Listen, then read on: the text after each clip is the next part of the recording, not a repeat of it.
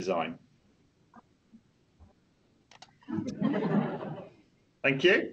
So the first part is on current situation, and the next slide shows a table which kind of has details of some of the work that's looked at the scale and prevalence of the problem.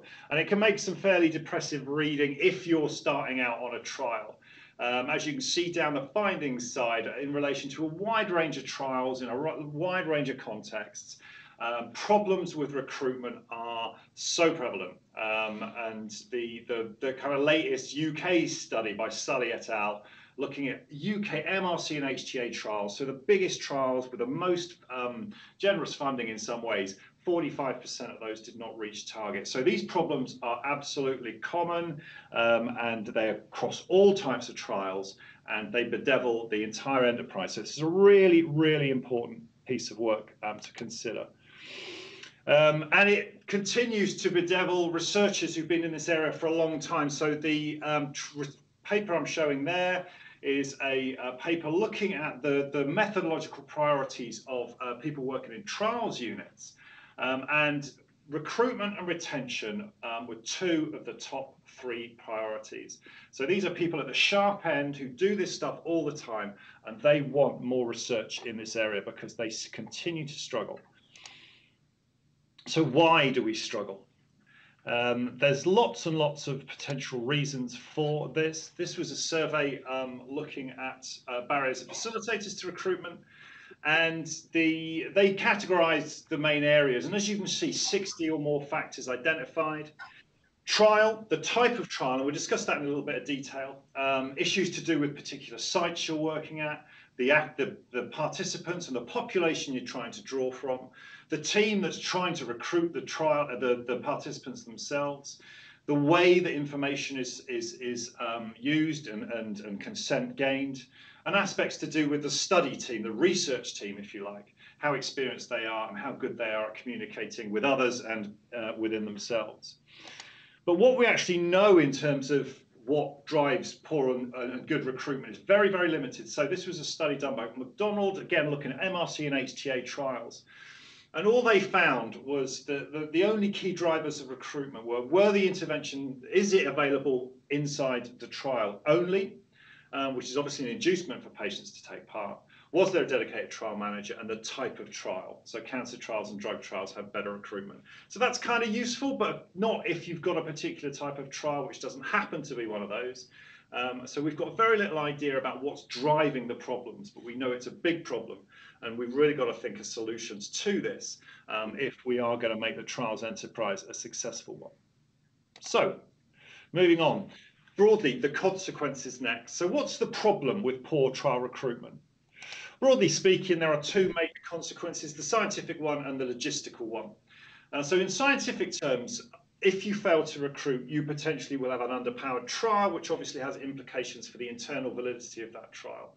And there's also the recognized issue of poor external validity. So if you're recruiting 5% of the patients who are eligible, that may also lead to significant doubts about your ability to generalize from that population to the patient population that you're interested in. Then there's the logistic aspects. Trials that overrun lead costly extensions or get discontinued. And at worst, we end up with no evidence to support our decisions about patient care. And it feeds into this entire concern now about research waste, that research money is a precious resource. And if we're wasting it on trials that don't recruit, we are spending a lot of money for very little benefit. And at some point, somebody in government's going to wonder what that money is being used for and whether there's a better use for it. So solutions next. What do we know about this and what can we do about it? This does in some ways make slightly depressing reading. So in terms of recruitment, there is obviously the best place to go is generally a systematic review. The Cochrane review is a great place for that. There is a systematic review on recruitment to randomized trials by Sean Trueek and colleagues. So that's really worth looking at. The main issue with that is that it's very, very limited. It's also published in the BMJ Open paper. There are 45 studies in that, but 19 of them are hypothetical. So it's asking people about what they would do in a situation. And so it's a very, very limited evidence base, given the hundreds of thousands of trials that exist in the literature. We know relatively little about this.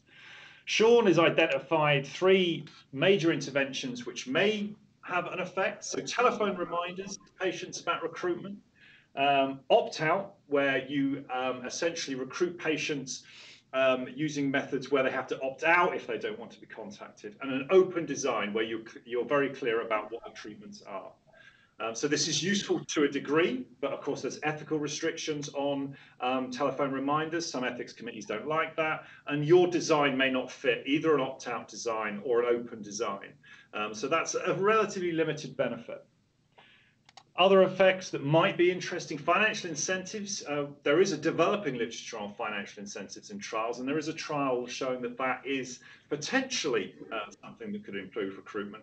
And SMS messaging to participants to improve recruitment. Again, that looks promising, limited evidence, and it may not be relevant for your trial. That may have only impacts in certain situations. Retention. Retention in some ways gets a hell of a lot less attention than recruitment, because the focus is always on the recruitment, getting patients into a trial, and in a sense, retention becomes an afterthought. However, it is very important, and it really is an area that I think needs more research, because we know very little about it, and there's real potential impacts. And there's concern, of course, that if we maximize recruitment, we'll end up suffering in terms of retention. We'll bring in patients who don't necessarily want to be in trials, who may be ambivalent, and then they'll drop out, and we may end up just delaying a problem rather than solving it.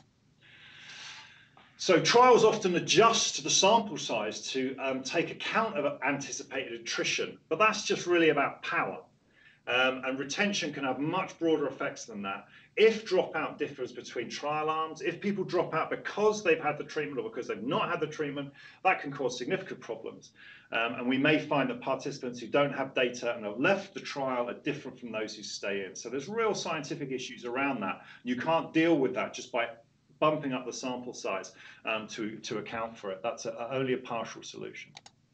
Now, again, there is a Cochrane review by Valerie Bruton and her team looking at this. And again, very similar messages, limited evidence base, 38 trials, 6 types of strategies, including things like incentives and so on. So giving monetary incentives is potentially effective. Shorter questionnaires is potentially effective. There are some single trials looking at a variety of strategies which suggest some potential benefit but needs more research. And there's 10 or so other trials looking at other interventions, enhanced letters, behavioral strategies, which don't provide evidence of big effects.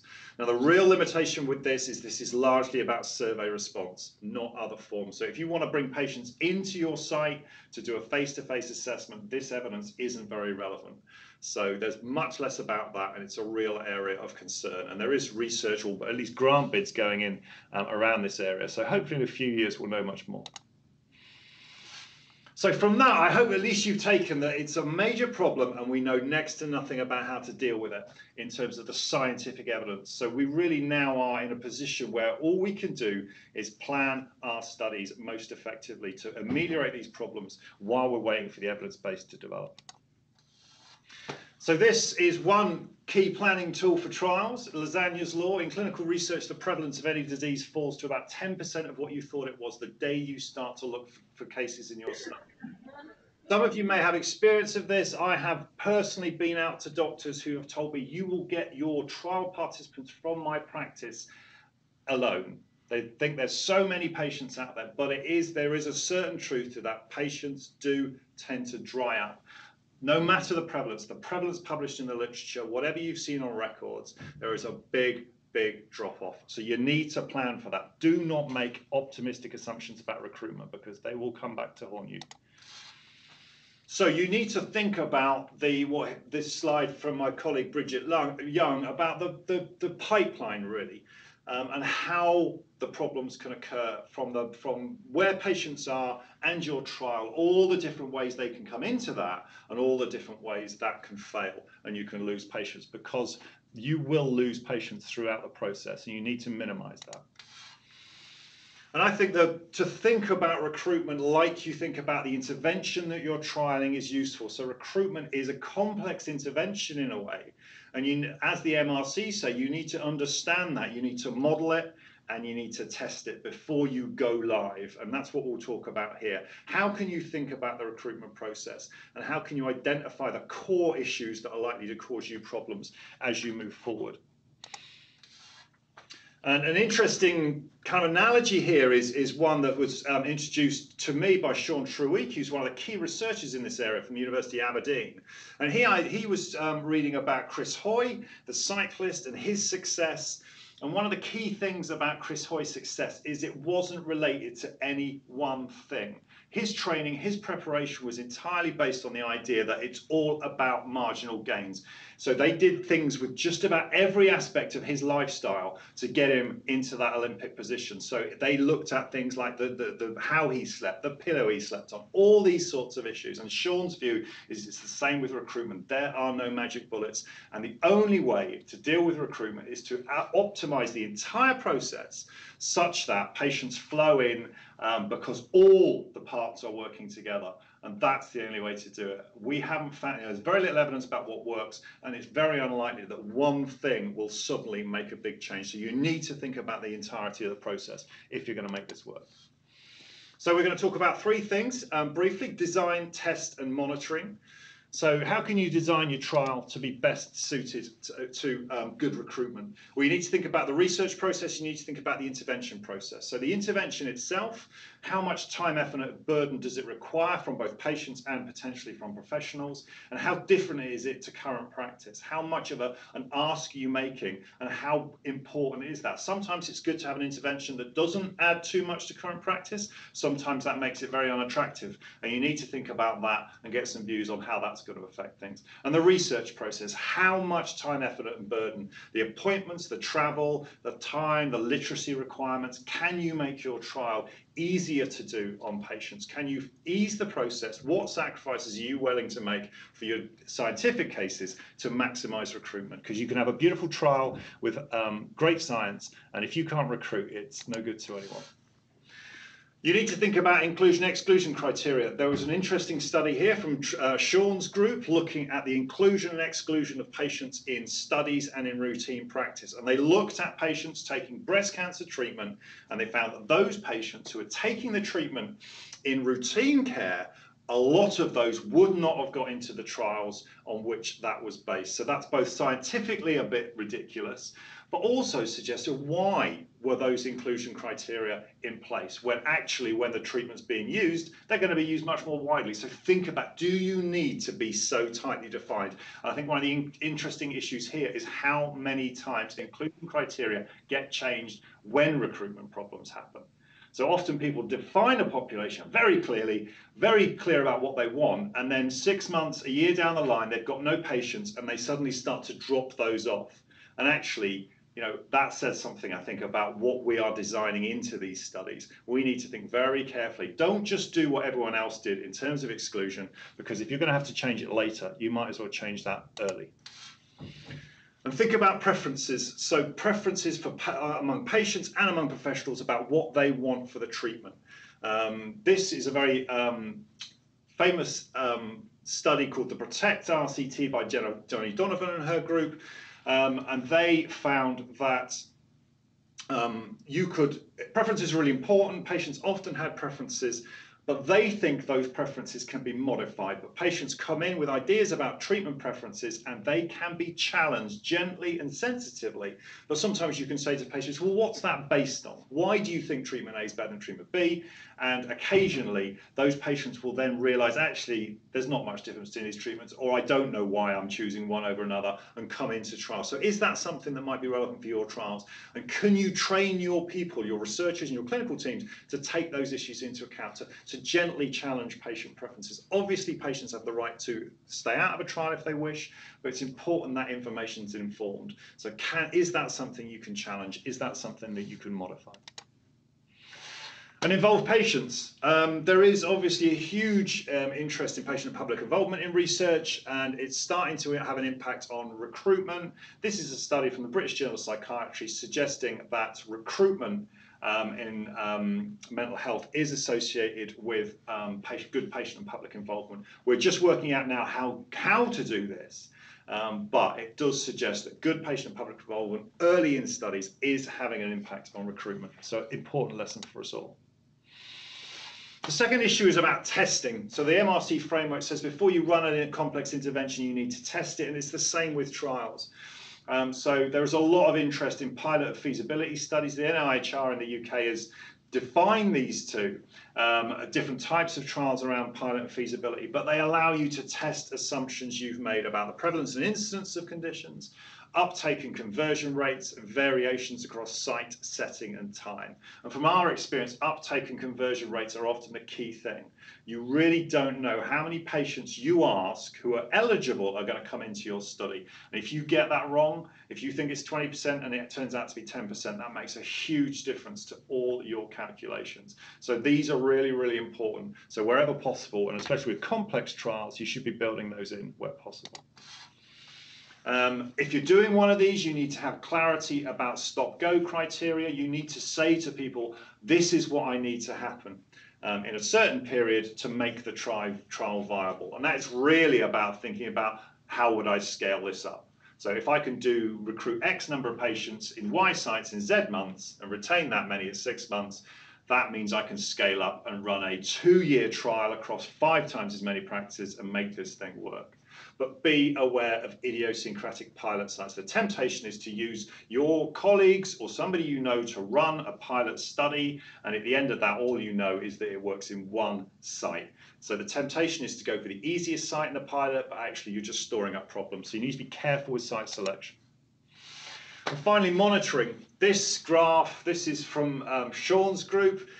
If you're running trials, these will be the things that haunt your dreams day in, day out. The recruitment graph showing progress against expected numbers. So every trial should have one of these. They will be monitored, each site will be monitored, and this will be the thing that keeps you awake at night. However, you need to link that to action. There's no point in just monitoring these things. What are you going to do with that information?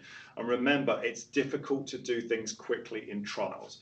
So you need to have a plan linked to that monitoring, which is agreed with all the sites. So what are you going to do? You're going to introduce new strategies, change criteria, new sites, closing existing sites, and the really complicated one, shifting resources. So if you've got 3 or 4 sites and 2 are recruiting and 2 are not, are you going to close? Can you close those 2 sites and shift the resource to the sites that are working? Because there's always variation within sites, and you need to have a plan. There's no point in just monitoring for the sake of monitoring. You'll need to do that. A funder will require you to do that, but you need to have a plan, and you need to think it takes time to turn these things around. They are like super tankers. They do not navigate easily, and you need to think well in advance about what is possible based on the data you're getting. The other thing you can do with monitoring is the more detailed monitoring that is possible. So again, Jenny Donovan's group in Bristol, they've done work around looking at the actual recruitment consultations that are taking place in trials and then feeding that back to trials very quickly in a way they can do something about. So the classic one was the PROTECT study, which was looking at prostate testing for cancer. And what they found, there were 3 arms in that trial, one of which was watchful waiting, which was felt to be a relatively benign term by everyone except the patients who heard it.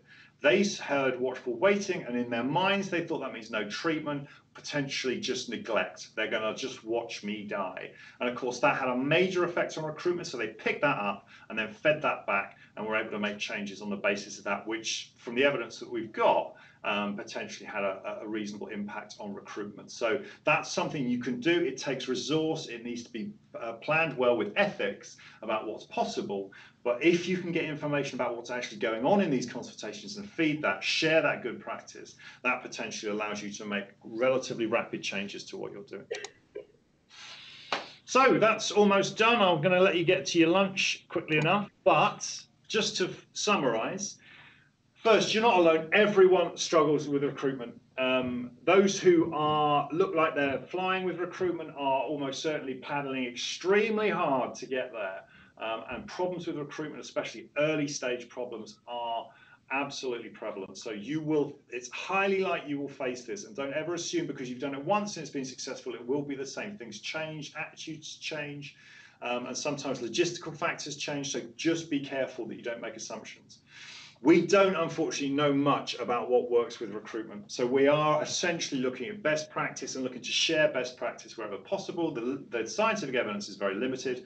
There's quite a lot of us who are trying to turn that around, trying to do things which will increase the scientific evidence, but that's not going to happen quickly. There are ways of reducing risk, and partly that is about good planning, as we've said, testing and monitoring. So you need to have those systems in place to ensure that you get rapid feedback about what's working and what's not working, so you can make changes, because you need to think about these changes take time. Bringing new sites on can be a major problem. So you need to be set up potentially to do that. And explore recruitment the same way you would treat the intervention. We spend ages looking in detail with process evaluations about how an intervention was perceived, how it was taken up, how it was adhered to. That's considered normal. We should do that with recruitment. It's as complicated and as important. And so I'd treat it the same way. And try and build in flexibility as your studies. We tend to do pragmatic trials in primary care, where we try to restrict the inclusion-exclusion criteria as much as possible and keep things flexible. But you need to build that in. The temptation is always to say that I'm going to do things much more quickly than you think is viable, but you're just storing up problems. So I would try and build in flexibility to both the bid itself in terms of timings wherever possible, but also the management of it. Allow yourself some room, because you will need to make changes. That's me done. Thank you very much for listening. I'm very happy to take questions if the technology works, but I hope that was just a useful introduction to the area. I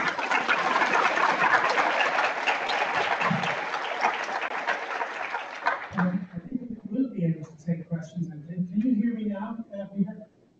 Yes, you're a little indistinct, so if you could try and speak as clearly as possible, that would be good. Well, people are hungry, but they're also hungry for knowledge and probably have some questions. Right. I see one right at the back here.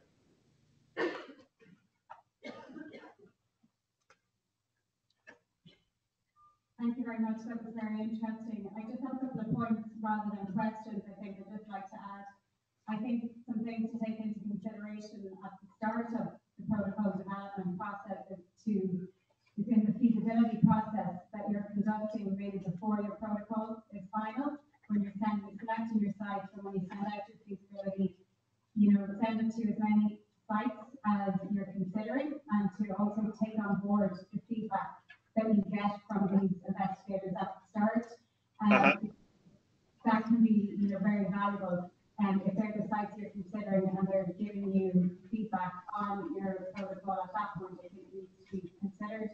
And also to have a very comprehensive and experienced protocol development team at the start that is constituted, with the investigators, statisticians, data managers, project managers, and to have a good comprehensive team so that you're considering all the elements, and that will add to the success of your study work. Yeah, absolutely agree. You can't have too many people looking at the recruitment process, so I think you're absolutely right. Bigger teams and rapid feedback is massively useful through that. And the experience is so shared in terms of difficulties of recruitment. You can always get advice from people who've done this sort of thing. So I think that's points well made.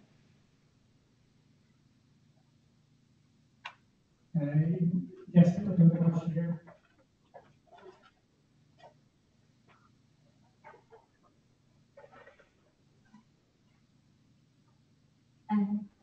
I just wanted to say, following on from your point, that one of the problems is you look at the monitoring of the recruitment rate, but that recruitment rate prediction is often absolutely arbitrary. We'll start at point A, we'll finish at point B, and we need this many subjects, so let's draw a straight line between those points. Yeah. We also need to invest in better modelling of patient recruitment, so we understand it's going to be slow to start. At this point, we might start to see an increase. At this point, it will slow down again, so that if it's slow to start, but we know that it's going to increase later, we're not cancelling the trial too early. Yeah. So we expect it fast to start. It should be the gap that is worrying us, and not just some arbitrary difference we've created for ourselves. No, I think that's well made. I mean, you're absolutely right about the straight line graph being a very poor representation of what goes on.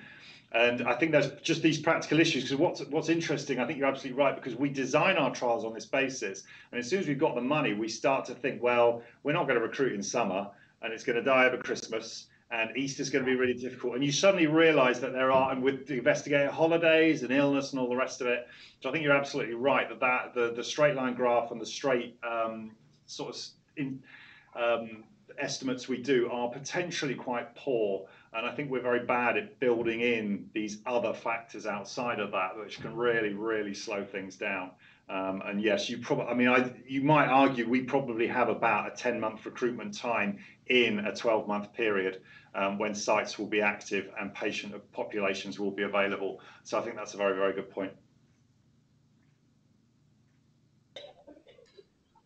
Peter, many years ago when I worked in London collecting patients with schizophrenia for genetic studies, one of my best recruiters used to bring along a large bag of packets of cigarettes.